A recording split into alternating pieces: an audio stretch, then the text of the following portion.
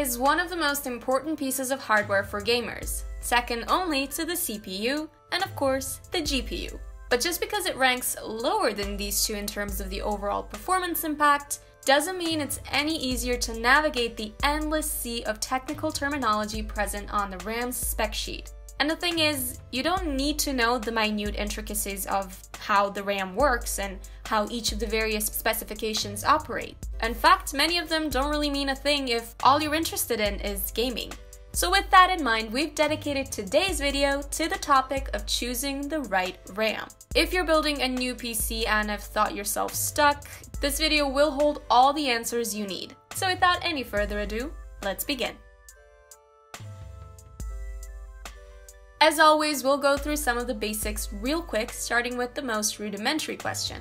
What is RAM? RAM is an acronym that stands for Random Access Memory. So just like SSDs and HDDs, RAM is a type of memory. But unlike these two devices, RAM can only store data while it's powered. On the flip side, however, RAM is significantly faster. It's several times faster than even M.2 SSDs. The PC makes use of this speed by constantly overwriting and refreshing the data inside the RAM so that the CPU and the GPU can always have quick access to relevant data without having to store it anywhere permanently. As such, it is crucial for efficient multitasking. So if you like having a lot of programs open at once, but this invariably leads to choppy performance, chances are you need more RAM.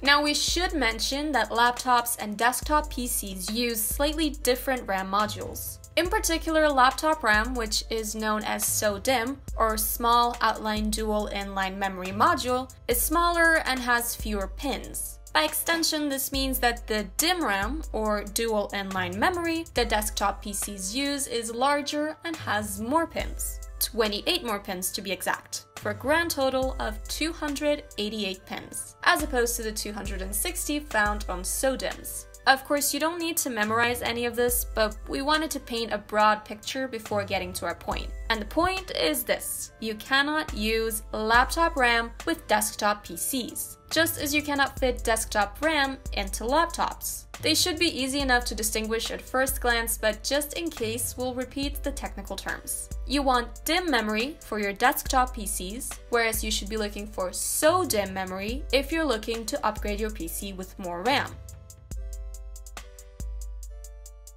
Another acronym that is unavoidable when dealing with RAM is DDR. DDR stands for Double Data Rate. There are more acronyms related to this, but you don't need to concern yourself with those. All you need to know as a gamer is that DDR has gone through 4 iterations over the past 2 decades. DDR, DDR2, DDR3, and DDR4. Each one is better than the last, and there's really no reason not to go with DDR4, as it's significantly faster than DDR3. However, we have to note that DDR4 has only reached mass market adoption somewhere around 2016. This is a crucial piece of information to keep in mind in case you haven't upgraded your PC since then, because DDR3 motherboards are not compatible with DDR4 memory. So in case you have a DDR3 motherboard, our advice is to replace it, as DDR3 is already on the verge of becoming completely obsolete.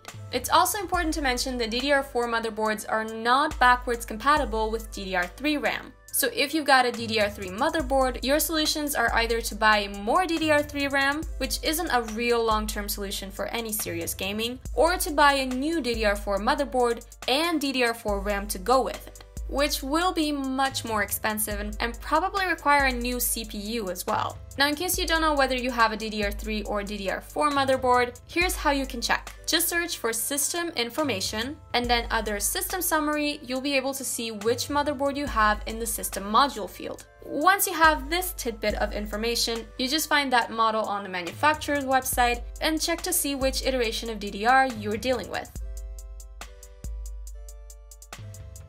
And while we're on the topic of motherboards, let's go through the number of RAM slots you can expect to find on each motherboard. The number varies based on the form factor of the motherboard. Mini ITX motherboards only support 2 RAM slots, while ATX motherboards support 4. Micro ATX motherboards usually have 4 slots as well, but models with just 2 slots do exist. There are also eATX motherboards with up to 8 slots, but this is getting outside of gaming territory and into the realm of workstations. Do also note that physical restrictions aren't everything. Each motherboard has a hard cap on the amount of RAM it can support. However, if you're a gamer, you don't really need to concern yourself with this. You'll be hard-pressed to find a motherboard that doesn't support at least 32 GB of RAM. And as you'll see soon, even this is an overkill for gaming PCs. Just like motherboards, CPUs also have a RAM ceiling. Although once again, this really shouldn't ever be an issue with gaming PCs, since modern 64-bit CPUs generally support up to 64 or 128 GB of RAM. So as long as you have a relatively new 64-bit CPU, you don't really need to think about this. And if you have an older CPU, once again, you can find all the relevant information on the specification page on the manufacturer's website. Next up, we have to discuss the clock speed. You've heard this all before if you watched any of our previous RAM, CPU, or GPU videos, but we will say it again. Clock speed is a specification that determines how fast RAM can process data, and it's measured in megahertz. Now, generally speaking, higher clock speeds result in better gameplay experiences. That's certainly the case with GPUs and CPUs. But while the same holds true for RAM clock speeds, it's important to note that the performance boost you'd be getting by installing faster RAM is minuscule. We're talking single-digit FPS increases. But you can bet that the price difference between faster and slower RAM modules won't be in the single digits. So if you want to get the best value for your money, pay no heed to RAM clock speeds. So long as you've got DDR4 RAM, the rest should work out just fine. For the purposes of gaming, the difference between 3200 MHz and 2400 MHz is really not that grand. What really counts is capacity. And as for capacity, our advice is to go with 16 GB of RAM if possible. 8 GB is still enough for most games, but this will leave little to no RAM for other programs to use, so you'll want to get into the habit of turning off all background processes before running a demanding game with only 8 GB of RAM to go around. The performance might be a bit choppy in some games, but it will by no means be unplayable. On the other hand, 32 GB is a bit too much for gaming at the moment. If you have your sights set on more than just gaming, then this is fine. But if gaming is all you're interested in, then you're better off sticking to 16 GB. You can always upgrade this to 32 GB if you start running low on RAM, but chances are that DDR4 will become obsolete before games become that demanding. More importantly, no matter how much RAM you cram into your PC, it won't improve gameplay performance in the way that a better GPU or CPU would. So at the very least, you should never skimp on either of these components for the sake of more RAM. Besides, upgrading your RAM is easy, but upgrading the CPU or GPU is much trickier. So keep this in mind when deciding on the final build for your PC. Using multi-channel RAM has become a time-honored tradition among seasoned PC builders. But what are its actual benefits? After all, 8 GB of RAM is 8 GB of RAM, regardless of whether you use a single module or more. The same goes for any other specs, like clock speed, for example. So on paper, you wouldn't really be able to see that much difference. But there is one key advantage to using multi-channel memory over single-channel memory, and that is added bandwidth. After all, there's only so much data that can be transferred between the CPU and a single RAM module, so dual and quad channel configurations effectively serve to expand the bandwidth. The more channels you have, the greater the bandwidth. And as you may have guessed, more bandwidth generally means better performance. However, this isn't all that important for gaming. Rather, it's servers and workstations running memory-hungry software that transfers vast amounts of data that get a tangible performance boost from all the added bandwidth. This doesn't mean that games don't enjoy a slight performance boost from having access to multi-channel RAM, but slight is very much a keyword here. However, we still urge PC builders to go with multi-channel setups, not because of the added bandwidth, but because of two other advantages. pricing, and replacement. Getting multiple low-capacity modules is generally cheaper than getting a single high-capacity one. Now, this may not always be the case, as the lack of supply and some other market conditions can tip the scales in favor of single modules, but generally speaking, this is how the math works out. So if you can get some added benefits at a lower cost, there really is no reason not to do so, especially when we take into consideration replacement as another benefit of multi-channel RAM. Namely, if one of your two 8GB modules were to die on you, you would still have a functioning PC. It would only operate on half the RAM, but it would still operate. On the other hand, if your one and only 16GB module malfunctions, well, tough luck. You are now effectively without a PC until you go out and buy a new RAM module. So to summarize, multi-channel memory configurations carry with them the benefits of higher bandwidth as well as a built-in fail-safe option, and they typically cost less than single-channel configurations with the same capacity.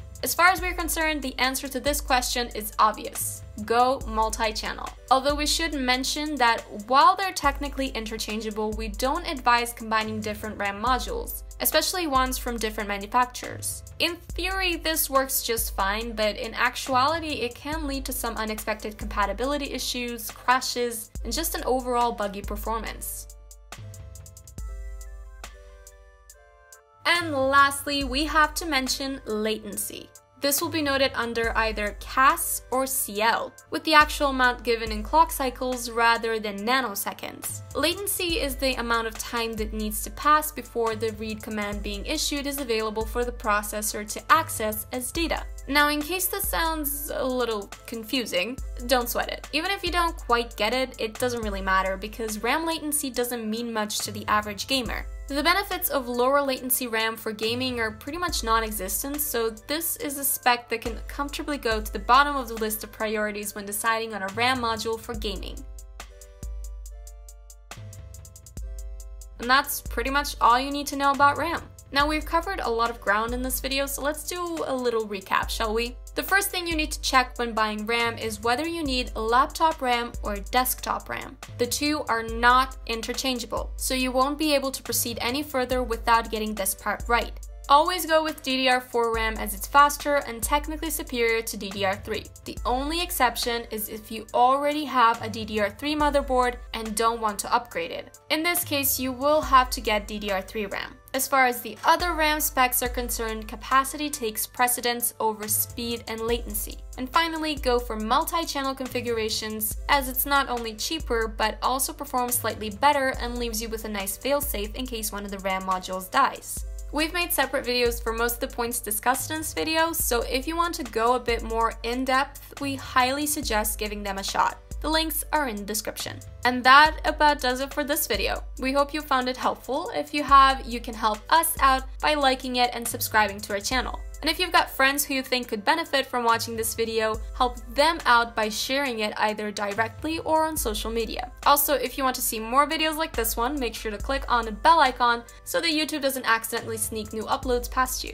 We upload new videos on a weekly basis, so the next one is just around the corner. In the meantime, may your games be fun and your losses few. And as always, we'll see you next time on Gaming Scan.